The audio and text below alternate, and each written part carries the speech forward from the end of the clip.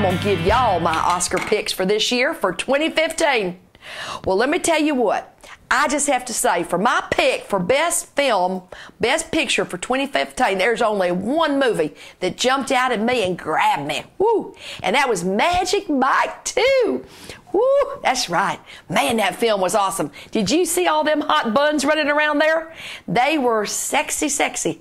And that old Tatum Channing, woo! Can he dance? I'm going to also give him Best Actor, because I tell you what, he got the hottest and best buns in all of Hollywood. Hey, by the way, speaking of Best Actor, I am going to give a tie this year. We got another great actor out there, and he's on TV almost every day. None other than the Donald himself. That's right, Donald Trump. Donald, I'm going to give you the Best Actor award tied with Tatum, because you can make Schwarzenegger look like a wussy. Ain't nobody going to be coming over our borders when you put that old wall up there. I tell you what, you want to keep them all out, I tell you. And let me tell you what, I'm also going to give you a special award that is new at the Oscars. And that's going to be the best hairdo ever. That's right. I love that old hair you got on there, honey. I don't know where the heck you got it, but it sure looks cute. You're a cute one. If you wasn't married, I tell you what, I'd meet you. You know what I mean. Anyway, let's move on now. Enough about the Donald. We're going to talk about the Best Actress Award. I'm going to have to give it, hey, let's just hands down, it's going to Hillary Clinton. She is my pick, because everything that Hillary says is made up from some old script.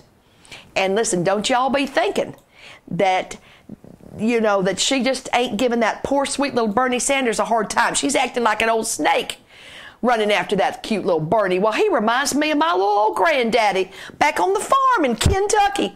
You know, we're all kin in Kentucky. But anyway, don't you worry about that. Mr. Bernie, you just keep your head up, honey, and you just remember that that old Hillary, she just blowing smoke and talking trash.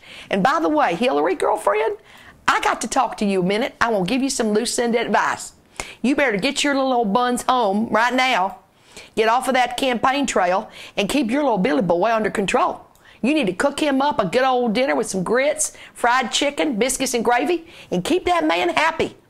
And while you're at it, you know, you better just make sure there ain't going to be no more Monica's or Jennifer Flowers, because you can't handle that, girlfriend. They ain't going to work for you this time. We got to keep that little man, Mr. Billy, under control and happy. And then that way, girlfriend, you could have a chance to be the very first woman in the White House on Pennsylvania Street. Well, next up, what? Oh, hey, you sure we're out of time? Shoot, doggone it. Well, hey, be sure and tune in next time, I should say, because Lucinda Lou, that's me. I'm the Trailer Park Martha Stewart, and now I'm a film critic and a political analyst. Tune in, because I got it all right here. I'll see y'all next time. Bye-bye.